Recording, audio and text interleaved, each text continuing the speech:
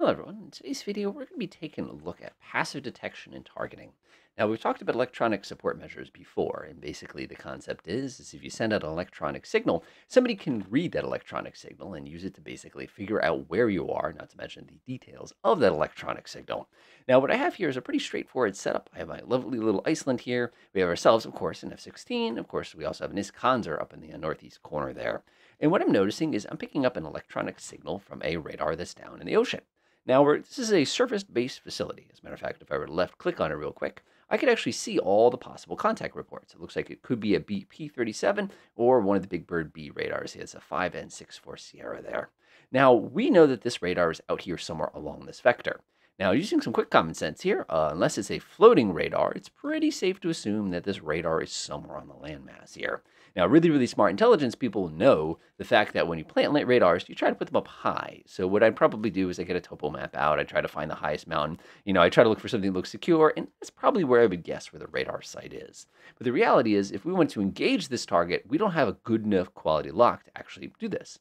Now, the other thing you're probably saying is, but we're detecting the signal. Is it possible to just triangulate it between two different units? Sure. Let me show you what happens when we do that. So I'm going to grab myself a copy of the F-16 because, life is better with F-16. And I'll go ahead and unpause real quickly here. And you'll notice that we've shrunk the ambiguity substantially. Now you're sitting there saying, why aren't we getting an exact location? Well, let me show you the problem here. So let's say, for example, that I have myself a detector. Sorry about that. And when you take a beam of something, it always has a fixed width to it. Now let's say we have a beam that's, this width here. And let's say, we're right at the location and we're trying to detect a target.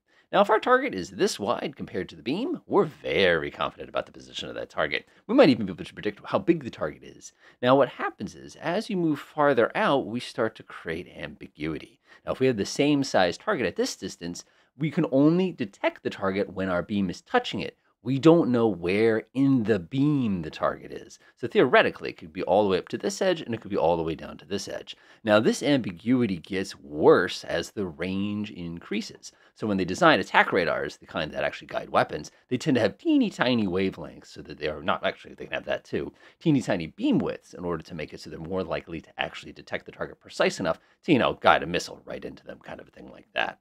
Now, we have the same problem in reverse. So we have our radar that's sending signals, in every single direction here. When we receive that signal, remember we're receiving a beam of that signal. Now, if we're chilling here like this and we have 4 antennas hanging out of the side of our airplane like that, we detect the signal anytime that we're touching this signal, which now means this arc is our new arc of ambiguity. So instead of going this way, you're going that way. Now, you probably noticed here, as when we looked at a little F-16, we had something that was shaped kind of like this initially. Now, when we added the second F-16, you'll notice we got something that was shaped like this. Now, our new possible locations became somewhere inside of the intersection. Now, if we go back over to command, you can see without a doubt that's exactly what happened here. Now, people are saying, is this going to be good enough to actually take a shot? What if you added a third F-16? Keep in mind, these are nice F-16s, and one of the things they have on board is they actually have the HTS. Now, for those of you not familiar with the HTS, so what the HTS does is it allows you to target harm missiles very, very accurately, and you can actually see it has one of these pods. Now, this particular thing is not a newbie pod. This is a very sophisticated tool for detecting items directly. It's a very, very, very slick system. For those of you who are DCS fans, you probably fisted with this thing at some point. It works great. So you're saying, well, if all that high technology, highfalutin ESM, can't we get a more precise target? Or can we just take the shot? Well, let's get a more precise target. So I'm going to grab myself a third F-16. Now, at this point, you're saying, okay, 3 F-16s should be more than enough to give us a firing solution. Well, not really, no. So as you can see, what we've done is we've created this nice little triangle of certainty here. Those of you who are navigator types, you've seen this triangle so many times, it's not even funny. But all we've done here is we've confirmed its position. Remember, our F-16 still has the same size detector square, even though it is significantly far away. Now, is this going to be good enough? Now, some people are like, well, can you just run the scenario for a minute and see if we can get a better answer? Marginally. And the reason we're getting a marginally better detection here is on account of the fact that we're getting progressively closer to it. Now, if you go back to my Microsoft Paint, my little John Madden action, you probably observed that because the radar beam gets tighter as you get closer, we are more confident about its position. Now, our F-16 right now is 62 nautical miles away, which is pretty substantial. But we should have enough accuracy now to actually take the shot, so to speak. So I'm going to go ahead and guess where these guys are. We'll go ahead and assume it's right in the middle here. Control F1, and I'm going to go ahead and drop the hammer, so to speak. And I'm also going to go ahead and delete my F-16s here. Actually, what I'm going to do is I'm going to delete their waypoints. I want them to orbit until such time I actually need them again. So let's grab them all. Oop. I don't know why they changed that. Maybe there's a setting in the options I changed somewhere. Most likely that's what I did. All right, let's go ahead and unpause for a second. So Ms. Condor is going to get those missiles going on the way. Remember, we're firing at an ambiguous target that we used for targeting F-16s. Now, that's a pretty tight probability here. I mean, if I look at this, this is a mile wide of probability here, almost in both directions. So it's not a bad probability, but in case you didn't notice, I missed. So we need a much more precise shot to actually be able to take that. So what I'm going to do is I'm going to grab my F-16s. I'm going to move them a little bit closer. Let's see here. We want to be about 30 miles away. Should be more than close enough. And we'll order my F-16s to get a little bit closer. That looks pretty good there. Go ahead and find, it's 30 miles from here. 30 miles is not a made-up number, by the way. It actually makes a lot of sense. And we'll grab this guy, and we're going to go ahead and move him in here, too. Let's check my 30 miles. It's a little bit too close. Back it up just a little bit. All right, nice. So I'm going to order on my F-16s to move in. And you immediately noticed that I was able to acquire the target to an extreme level of precision. And you probably also noticed I've identified the target. Now, you're sitting there going, isn't that so sophisticated? Isn't it great that your radars could do that? Not so fast. As a matter of fact, if we actually go up here, we'll realize that this unit here was actually identified visually. It wasn't a target that we identified by our ESM. So unfortunately, our F-16s, in their infinite brilliance, even though it's literally the middle of the night, had no difficulty seeing that target. So what I'm going to do is I'm going to adjust the weather a little bit to deny them the pleasure, so to speak, there. That should do that. Let's go ahead and drop them as a target. Let's go ahead. I'm going to go ahead and drop the target.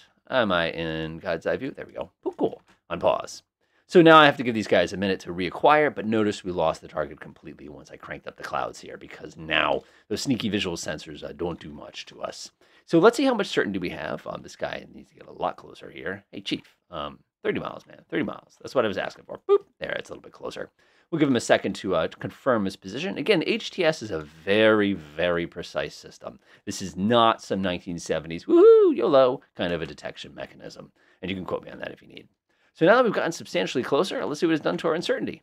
We're a mile wide still. That's not enough. And as you probably noticed by me raining a bunch of missiles down in that location, nothing happened. Now, some of you, of course, will immediately say, well, why don't you just rain a pattern of missiles rather than just 8 missiles into the same spot? Yeah, you're right. We could certainly have tried that, but a mile wide is still pretty big even for the Iskander. Of course, if we're dealing with nuclear weapons, I just need to know what state it's in, and I can evaporate it. Now, notice as we're getting closer and closer, our little range of probabilities gets smaller. We're down to a half a mile by about a half a mile, now about a third of a mile. That's actually pretty good probabilities right there. Now, of course, you're saying, what if you added another F-16? Well, you can do that too if you like, but I think you're going to be slightly disappointed in the results here. This one's actually going to have to bisect this one in order to have an appropriate little thing there. There we go. So we'll give everybody a few moments to kind of zero in. I'm feeling pretty confident now. And now you can see without a doubt that we actually are pretty darn sure of the range that this target is in.